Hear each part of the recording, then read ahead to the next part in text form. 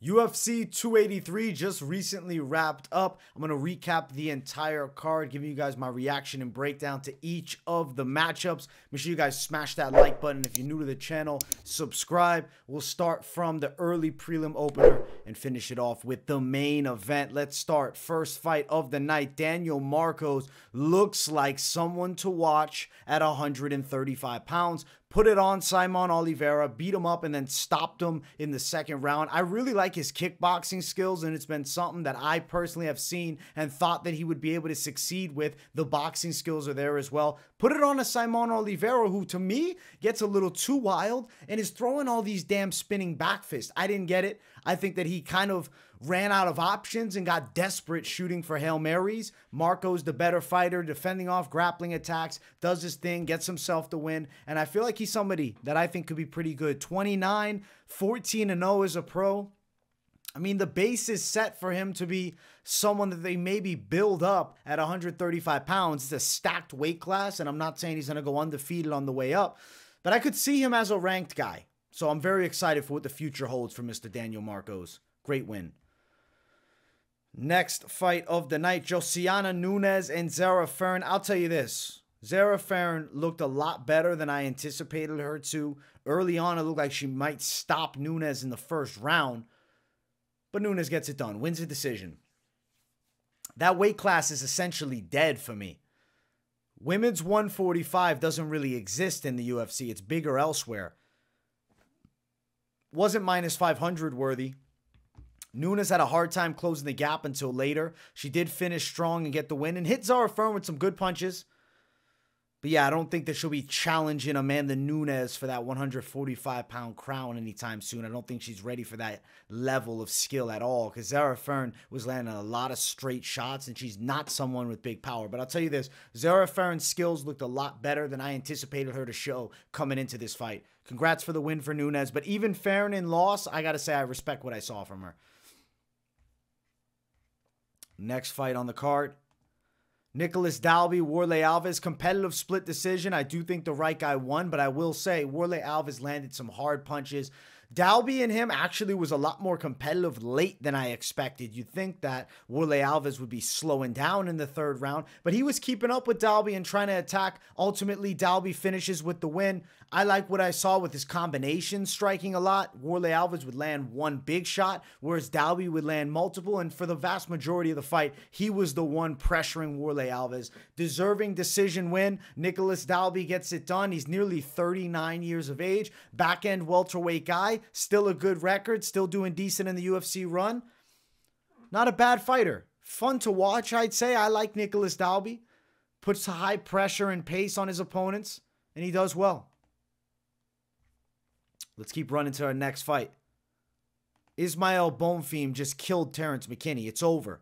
The Terrance McKinney hype train died at UFC 283. He's knocked out with a flying knee. Now, I will tell you, I think that Bonfim is on the track to be someone in the rankings. 27 and defensively looks as good as he does. Finds shots as good as he does. He fucked Terrance McKinney up bad, though. Flatline, KO. But even standing up striking before then, McKinney looked like he had no business in the striking exchanges with him. He really couldn't land takedowns on Bonfim. Bonfim looked like the stronger guy. I'm telling you, Ismael Bonfim might be on the track to be someone in that top 15, top 10. He's still young, 27, 19-3, destroys Terrance McKinney. You put Paddy Pimblett across from him right now, he'll knock Paddy Pimblett out. I think this dude is on his way up. I like Ismael Bonfim a ton, and he really put it on Terrance McKinney, who gave hell to Drew Dober, who's a top-rated guy. Great performance for him. Next fight on the card.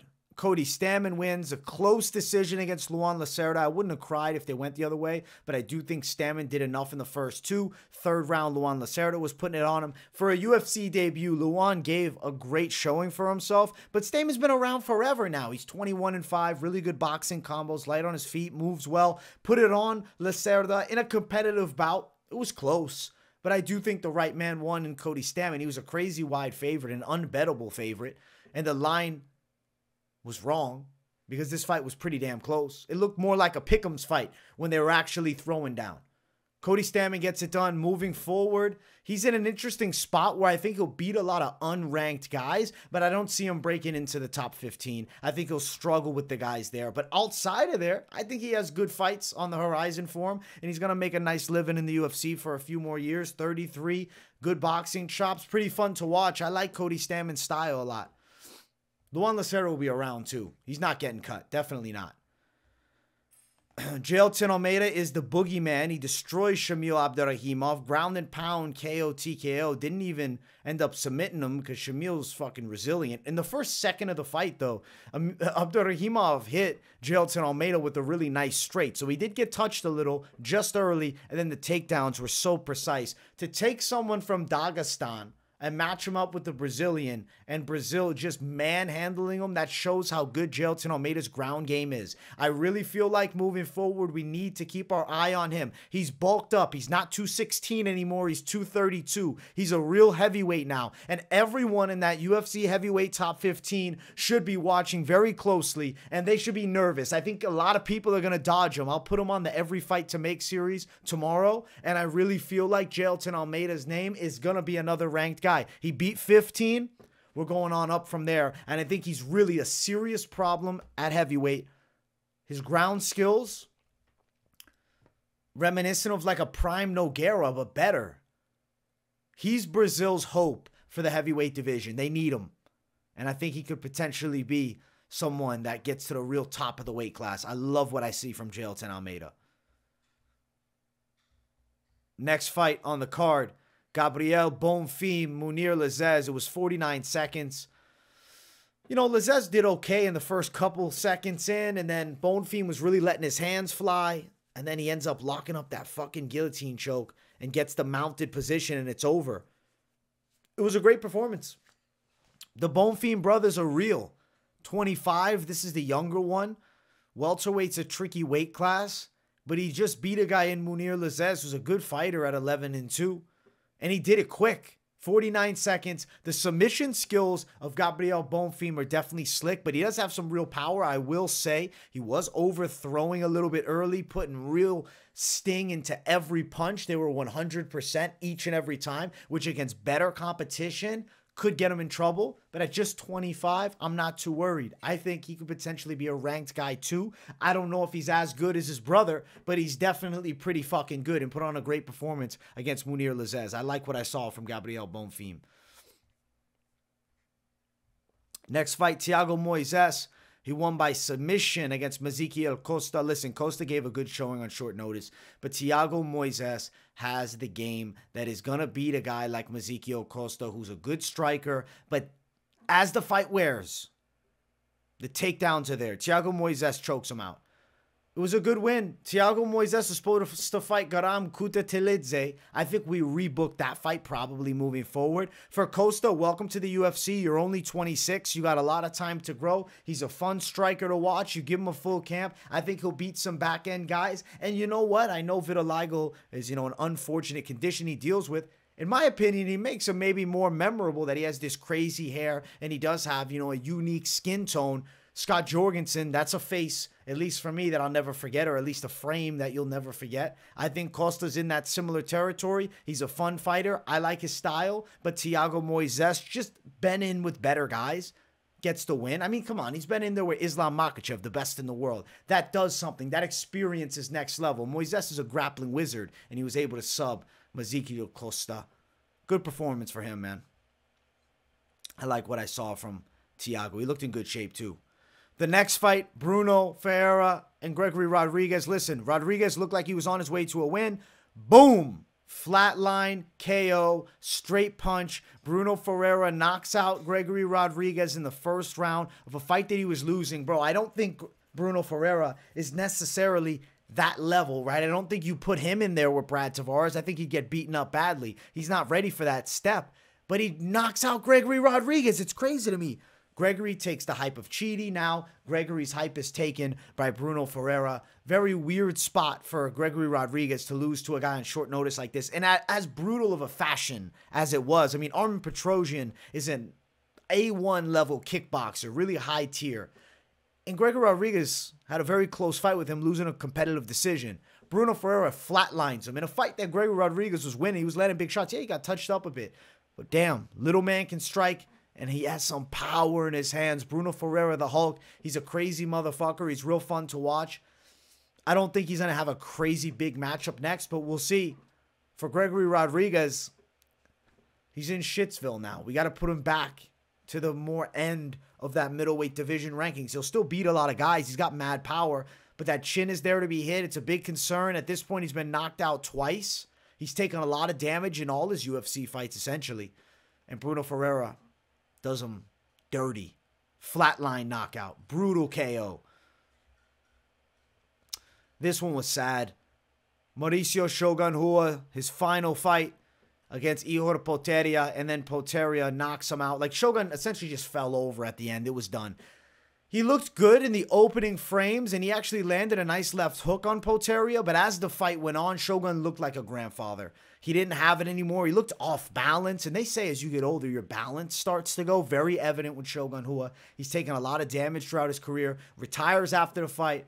Potieria gets himself a knockout win, and then cockily kind of like does the FU to Shogun and does a little dance. So after that, I was like, man, I don't really like Potieria at all. He said he's the future of the weight class. I don't think so. I don't see the caliber of a guy that's that top line. I mean, I think Prime Shogun would dust Potieria in one round. This Igor Potieria, young guy, but he's going to get beaten down by some of the savages on the come up. Hey, he's in the UFC, though, and he beat a legend like Shogun, but he beat the corpse of Shogun. He didn't beat the real Shogun Rua. He beat Mauricio Granddad Rua. He didn't beat Shogun. That's it. That's a career. Shogun, sad to see him go out like that, though. It's just hard to see the legends get fucked up like that. But at the end of the day, every dog has its day, and Shogun Rua's is well past him. Congrats to Potieria for the win, and Shogun on a great career. We jump to the main card. If you guys haven't smashed the likes, Johnny Walker, I mean, he quickly stops Paul Craig. Paul Craig ends up catching his leg, and then Johnny Walker lands a mean right hand. Paul Craig falls down, and then just absolute ferocious sledgehammer fist destroy the face of Paul Craig, and he gets stopped on the ground. Styles make fights, and Johnny Walker's chaos was way too much for Paul Craig's striking. The size and strength of Johnny Walker, which I thought would be a factor, absolutely were. And he knocks Paul Craig out. And I think the hype is back on Johnny Walker's side. He's looked good since giving up the CBD. He said that's what was throwing him off. He's on a mean 2-fight win streak and a legit win against Paul Craig, who's beaten the champion of the world at this point. Johnny Walker's a problem. I'm very excited for the future for him. He's still extremely dangerous. And he's a damn fan favorite, in my opinion. Paul Craig, send him back, man. It's looking like the Paul Craig that we knew early in his run. Doesn't take shots well, tumbles over, only has the grappling. That magical run might be over with. It is over with. Jessica Andrade, Lauren Murphy. Listen, respect to Lauren Murphy, but Jessica Andrade beat the shit out of her for 3 rounds with superior boxing, mean leg kicks, and Lauren Murphy is an absolute savage female for not going down. She never went down in the whole fight, but she was hit with so many significant strikes. DC is screaming to the ref, stop the fight, stop the fight. I think they gave Lauren Murphy the benefit of the doubt as she deserved. She's a former title challenger. She has a huge chance against Jessica Andrade. You're not going to call that fight. But damn, Jessica Andrade beat her ass and then called for the title shot at 115, which makes a lot of sense. We're not going to do the Shevchenko rematch right now, at least. She called for Weili Zhang, and they want to do it in Brazil. They're not going to do it in Brazil. They're probably going to do it in the States. I think her and Weili is a great co-main event. It's a rematch. Weili quickly stopped her way back, and that's when she lost the belt. At that point, though, right, they're fighting in Shanghai, China. Andrade just won the belt. That's not the established Andrade that we know now, who's actually extremely good. So I think the side of Jessica Andrade is a serious, serious problem for Weili. That's the fight to make for sure next. I'll give it away right now. For Lauren Murphy, fun girl to watch fight, tough as they come, but not going to be breaking into that top tier again. Like, she's been in that top 5. There is no more title fights. Lauren Murphy will be in more fun fights. She's nearly 40 as well. She might not be back in the cage until she's 40 because she took some real damage in this fight against Jessica Andrade. Great win for Andrade. Gilbert Burns, Neil Magny. Listen, Gilbert Burns took him down and strangled him. That was it. Arm triangle. Gilbert Burns is a monster when they go to the floor. His chokes are nasty as hell. His grip strength, his pressure, his slickness, even his stand-up is dangerous as hell. He can throw huge overhands. He's super explosive, but he can definitely double leg his opponents, take him down, and just manhandle him. That's what he did with Neil Magny, and Gilbert Burns remains in the upper echelon of the weight class, and really big things I think are definitely on the horizon for him. As far as the performance, I don't think he could have done much better than that. He was a massive favorite coming in, and he looked like a massive favorite, manhandling Neil Magny, who is completely outmatched. Neil doesn't have the power on the feet and didn't have the grappling resistance, and the championship level jiu-jitsu did as it should. It strangles Neil Magny. Gilbert Burns with a massive win. The Khamzat Chimaev fight was damn close. I think he's still at the top after he calls for Kobe. Maybe that's next. Find out tomorrow with every fight to make. We'll talk about it. Co-main event. Brandon Moreno and Deiveson Figueiredo. Brandon Moreno did it. He shut the eye of Figueiredo, which was honestly badass as hell to see how he was able to just crack him with a massive hook. And then it looked like an eye poke, as soon as you saw it, but actually it was just a hand kind of touched the other side of the face. Deiveson's eyes completely shut. They stop it in the corner. The doctor actually came in and stopped it, which was a good stoppage because he couldn't see a thing. Brandon Moreno was beating his ass too. He looked so good. Deiveson Figueiredo announces, listen, I'm moving up to 135. Good decision, I feel. Brandon Moreno is the champion now. He already got called out by Alexandre Pantoja. That probably is what's next for him. But this performance here is legacy. Brandon Moreno is one of the best Mexican combat sports athletes at this point. You look at what he's done in MMA, the first ever UFC Mexican-born champion. To me, he's going to be in like the Mexican Combat Sports Hall of Fame, up there with the likes of a Julio Cesar Chavez or a Canelo Alvarez. He's a great. It was excellent to see Moreno do his thing. He's tough as they come. Absolute monster. His wrestling's A1. His stand-up's there. And he has Deiveson Figueiredo's number. Gets the win and just looks to be getting better and better and better each time out. Big things are on the horizon, and he's not even 30 years old, and he's got his strap back. Love what I saw from him. Him and Deiveson Figueiredo, I don't think the rivalry ever fully ends, but I doubt we see them face off in the cage again. It was a clean win for Brandon Moreno. He closed the book. He's got 2 finishes. Deiveson only has that 1 close decision win, and then their first fight was a draw. That's the Moreno rivalry. He gets the win on it. He's got the stylistic edge over Figueiredo, and he did it to him again. That ground and pound was ferocious too. Brandon Moreno looked really good. Happy for him to get the win for the Mexican people. He was getting booed hard, though, by the Brazilian fans. Main event, Jamal Hill, Glover Teixeira. Who would have thought this fight would go 5 rounds? Jamal Hill gave Glover Teixeira the beating of a lifetime. Absolutely one-sided. Glover had moments, of course, takedown moments, some strikes too, but the vast majority of the fight, Jamal Hill picked him apart, and that left high kick that he nearly knocked Glover out with like 2 times had Glover wobbling like he was on ice skates in the cage. Jamal Hill looked incredible with the stand-up. His grappling skills are definitely there. He got out of bad positions with Glover. We can't sleep on his ground skills anymore. Jamal Hill has evolved and become the #1 light heavyweight on the planet. He is the UFC champion, obviously. Yuri Prohashka in the wings. The likes of Amankomed Ankalaev keeping his eye on it. But right now, we have to give Jamal Hill the credit he deserves. He's the UFC champion, light heavyweight. He's the best in the world at 205 pounds. There's some savages around the world that I would like to see him fight eventually, but he's still the champ. UFC champ, you're the pinnacle, you're the top. Until you have that UFC belt, you can't argue with it. Jamal Hill does what needed to be done by beating the shit out of Glover Teixeira. In that 5th round, Glover had his Hail Mary moment. He landed the takedown, passed him out. Jamal Hill reverses position, escapes. Excellent work by him. He's a great champion now to have because him and Yuri Prohashka is going to be an absolutely crazy fight if that's what's next. Also, note this, Glover Teixeira retires. It was kind of beautiful because he said, I get to go out the same night as Shogun. And I think that makes so much sense. Glover and Shogun, though, the way their careers end, Glover ended up here fighting for the world title, giving everything he had and losing a fight. Yes, he was getting his ass whipped, but he still showed he had that chin, that toughness. Even the reflexes were still there. Jamal Hill was just a better guy. And you look at the end of Shogun, he looked like a shell of his former self. Glover Teixeira is not going to go through that. I think it was actually a really good call to retire. As good as he looked in a loss, I know he got his ass handed to him, but at the end of the day, he gave hell to Jamal Hill still. Even Jamal Hill, after the toughest man I've ever faced. Glover does not break. He's made of stone. That's a good way to go out.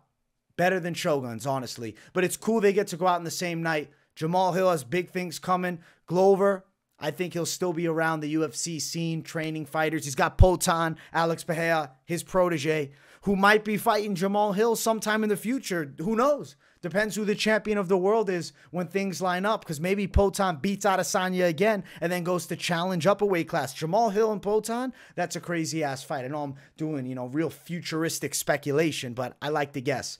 Jamal Hill, great performance. Overall, UFC 283, I loved it. I'm going to give it an A rating as a card. I also want to review my picks. We started off with the first fight of the night. We got Daniel Marcos. We start off 1-0. We got Josiane Nunes. We go then to 2-0. She beat Zarah Fairn. Nicolas Dalby brings us to 3-0. We lose with Terrance McKinney. Ismael Bonfim fucked him up. 3-1. We win with Cody Stamann, 4-1. We win with Jailton Almeida, 5-1. We win with Gabriel Bonfim, 6-1. We win with Thiago Moises, 7-1. We lose with Gregory Rodriguez. Bruno Ferreira beats him, 7-2. We took, a ballsy call on Shogun. It brings us to 7-3 because Poteria ends up beating him. But we come back with Johnny Walker, 8-3. We then get Andrade, 9-3. We then get Gilbert Burns, 10-3. Earlier in the week, I was on the side of Davison Figueiredo, post-weigh-in show. I flipped to pick Brandon Moreno. We win. We're now 11-3. The Brandon Moreno flip, one of my best decisions ever. I felt it in my gut, seeing them face off at the weigh-ins. I said, I have to go the other side, and Brandon Moreno does it. And then, obviously, we lose with the main event. I had Glover by sub. Jamal Hill shut me up and proved me wrong. Like he said after. He said, what do the haters got to say now, or something like that. He mentioned that people were doubting him. I was one of them. I didn't think he had the grappling chops, and he did. So Jamal Hill, excellent work. And yeah, we finish out 11-4. The picks were pretty damn good this week. 15 fights, finishing 11-4. I feel pretty damn good about that. I'm happy with the results. I'm happy as hell with the card. I hope you guys enjoyed a great week's worth of content. If you haven't yet, smash the like button. And if you're new here, subscribe to the channel. Much love, guys. Let me know what you think of the card. Let me know in the comments what you think might be next for Jamal Hill. And I appreciate everybody for tuning into the show. Peace, guys, and I will see you all in the next one.